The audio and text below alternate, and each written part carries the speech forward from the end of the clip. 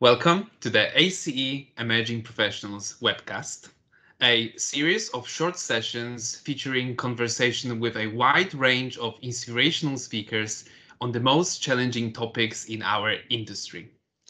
In today's episode, How to Become a Leader in the Age of Digital, we will be discussing the topic of hybrid career paths, the process of innovation accelerator, and how digital transformation will impact the way we work in the future. I'm Wojciech Szewczak, Chair for the ACE Emerging Professionals in London and Southeast Region Committee, and I'll be the host for this episode. Today, I'm with Emily Scoones, Senior Computational Design Engineer at Ramboll, and winner of the European Women in Construction and Engineering Awards 2020 in the Best Woman in Digital Innovation category. Emily, thank you for joining us today. Thanks for having me. So we both work at Ramboll and sit on the ACE Emerging Professionals Committee, so we know each other well. But can you share with the audience, what do you do and what is your career journey so far? Yeah, so I'm currently the business development lead of a tool that we call SiteSolve, which is a team within Ramboll.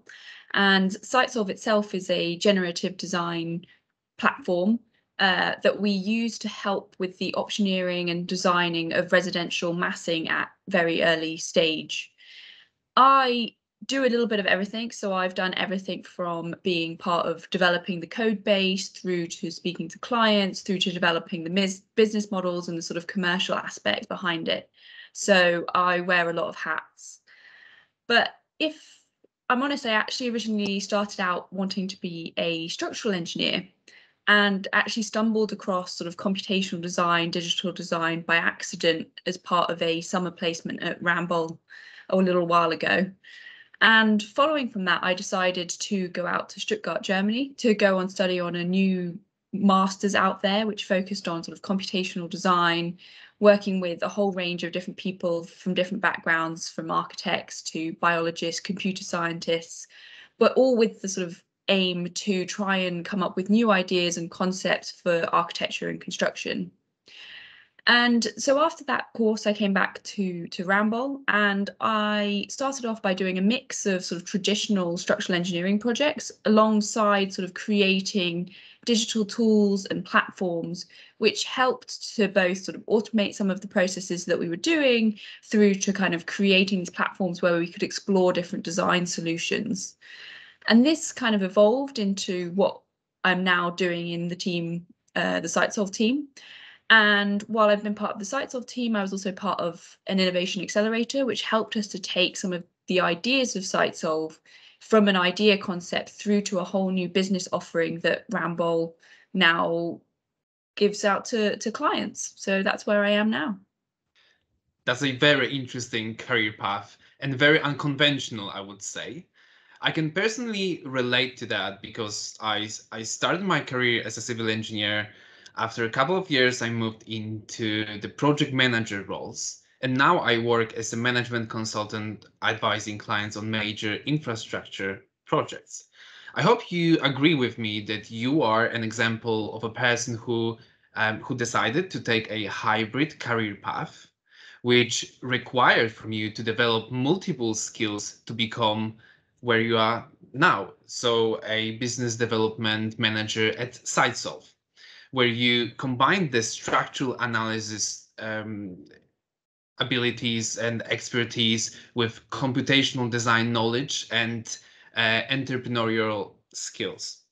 I would like to understand a bit more about what inspired you to take a different career path than other peers. Yeah, I think the main reason I went down this route was because I enjoyed it. You know, I loved the engineering side, but the more I got to know about sort of computational design, the more I realized I also enjoyed that. And at the time, I wasn't really happy to choose one path or the other. And, I could see all the benefits of using computational design. And I used to describe coming into work as, coming in and actually just kind of playing, because I was, using all these cool technologies and the likes to kind of come up with solutions. And I was getting so much support, both from colleagues, from Ramboll, and it just meant that I could really just sort of take on these challenges to learn these new skills, even though it meant that I was, maybe having to work harder. I don't know. But, it ended up in the end being a very easy choice, as it's now kind of led to some amazing opportunities that don't know if I would have got if I had just, taken one path or the other. What is your opinion about hybrid career paths? Yeah, I think they're really good. I mean, I think, more traditional career paths are also perfectly valid, but if you do enjoy, two aspects, and it doesn't necessarily have to be in terms of digitalization, it can be some other kind of area of expertise, that you can really achieve a lot and add a lot of value by having that sort of mixed career path. So would you recommend to other emerging professionals to take hybrid career paths? Yeah, I definitely would, especially if it's something that you enjoy. I think it's definitely possible to achieve greatness in both, because obviously going into it, it looks a little bit scary because you don't know how it's going to affect your career, all these kinds of things. The path is not as well trodden as sort of a traditional consultancy role, but with the right attitude and the right mindset, you can use both of those sets of skills, both in parallel but also in collaboration, to really add value and come up with better solutions. So I would highly recommend it. And also, the world around us is changing and constantly creating new challenges. Look, now we are living in the age of digital, and I think that this is influencing us to develop new set of skills, and sometimes, or even often, to reinvent ourselves. I'm interested to hear about the process you've gone through where you developed your entrepreneurial skills. Can you describe the innovation accelerator process? Yeah, so I think that was a really interesting experience for me. So essentially, it was a series of processes where we went through a kind of tech startup boot camp, where we learned a lot about setting up businesses, starting up a startup within a corporate. And I think that was really interesting for me, because although I had been, parts of creating a lot of digital solutions, I hadn't really considered how to make it into a business. And so I definitely learned a lot in that process. So what exactly did you learn from this process? Yeah, so one of the big things was, I think, changing the way that you frame problems. I mean, I've always been very interested in finding solutions and coming up with ideas of how I think I should solve a problem. But what the Innovation Accelerator really did was made you reframe it so that you put clients front and center and find out what their pains, what their problems are, so that you can develop something that really meets the needs of what they need, and actually create a solution that they will pay for, which is a very key part of business. I think I also learned a lot more about business models. I'd got a kind of sense a little bit from being at Ramboll, but this really was a kind of way more in-depth learning about how you can pull different levers and the impacts that they'll have on different parts of your business model, and also learn a lot about different kinds of business models, for example, which I'd only been exposed to sort of traditional consultancy ones, and so learning a few different other types was really interesting. And the last and maybe the most important part was really how to sort of test and learn really fast. So rather than creating a solution, making it perfect, going to a client and saying, hey, I've got this cool solution, what it was really about was saying, okay, what can I do to test a lot of the hypotheses to really check that this is something that the client wants? And no matter whether it was a fail or a success, to take the learnings from that to apply to the next test, in order to kind of keep developing in a way that meant that you were always creating a solution that was valid to the client, really. So personally, I feel lucky to receive my business education quite early in my career, where I've learned about service design and innovation. But I'm proud to see that design and engineering companies are giving the opportunity to emerging professionals to develop their entrepreneurial skills and changing their mindset, gaining the knowledge of how to create value for the client, understanding their challenges and addressing them. It's very important. But creating a new business around that is at another level. I hope you will agree with me that after going through this process, you've learned how to look at the problem or a project from completely different perspective, right? Yes, definitely. I mean, I come at it now with a much more different way in terms of how to frame the problem, and not necessarily just applying the solution that I think is right, but really either going and using clients as part of your design process, really involving them from the start to understand, you know, is this something that you're developing is what they want? Or one of the things that we definitely learned when we were there was actually don't even go to them with a solution already in mind. Go to them to really understand their problems, the pains and gains that I was explaining a second ago, and using that to drive your solution rather than your own thoughts on the process. Okay, let's move to the next question. So most of our audience is working in the design and engineering companies, and everyone is now talking about the computational design becoming a new way of working. What is your opinion on how digital transformation will impact the way we work in the future? Yeah, I think it's going to have a huge impact in all levels, you know, everything from all these new technologies. But if we focus more on sort of computational design and digital design, I think there's a few areas where it's going to play a huge role. The first one is obviously the automation of sort of repetitive day-to-day tasks. And we hope that that will obviously help with productivity. But I think what's important is that it's not about making things just happen faster. It's about making more time for the creative, allowing for greater coordination, greater collaboration, in order to sort of design and make things better.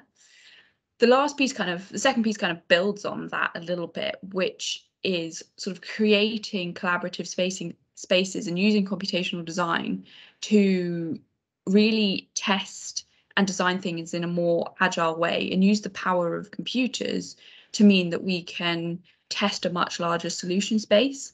And I think this is crucial, especially if we're going to be trying to hit sustainability goals, productivity challenges, embedding in health and safety, is that computational design, digital platforms allow you to kind of embed a lot of those principles into one place so that you can be designing and seeing the impact that that has on all of those aspects, rather than being so siloed. And it allows for sort of greater collaboration, not just between consultants, but also with like the local communities, for examples, or new domain expertise that we don't necessarily have traditionally in our industry right now. Okay, good. And the last question from me, what are 3 things individuals can do to become leaders in the age of digital? Yeah, I think this is a really good question, and I'm sure everyone has their own ideas of what they should do. But I think my 3 would be, first of all, being open-minded, and that can be in 2 ways. One, around learning new skills. I've definitely had to learn and adapt my skill set as I've been going through my career in areas that I never envisioned I would.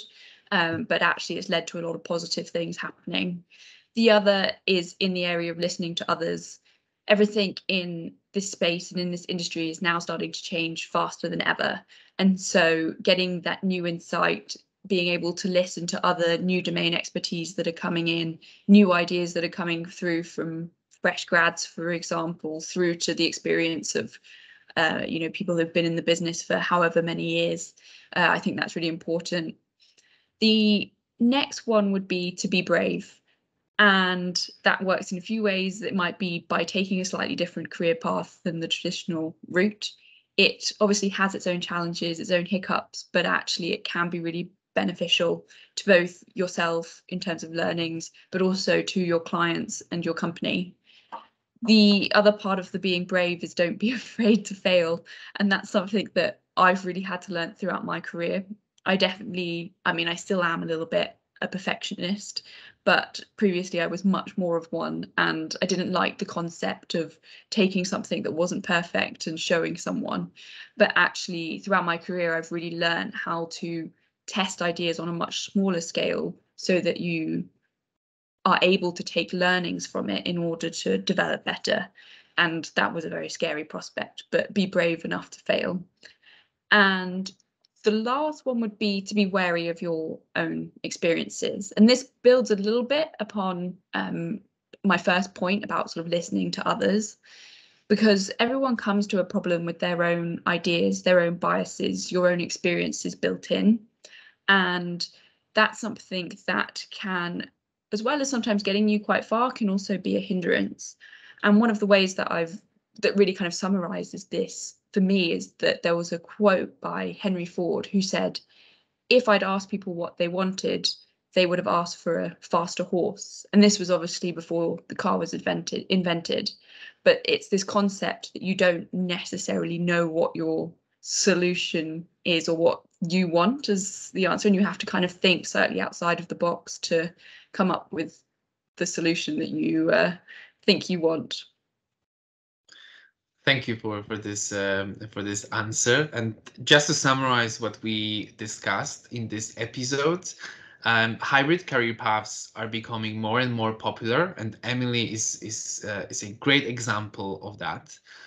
Developing an entrepreneurial skill set is very beneficial to become a well-rounded professional, and we as emerging professionals have to adapt quickly to the changing environment, be brave, and always stay open-minded to become leaders in the age of digital.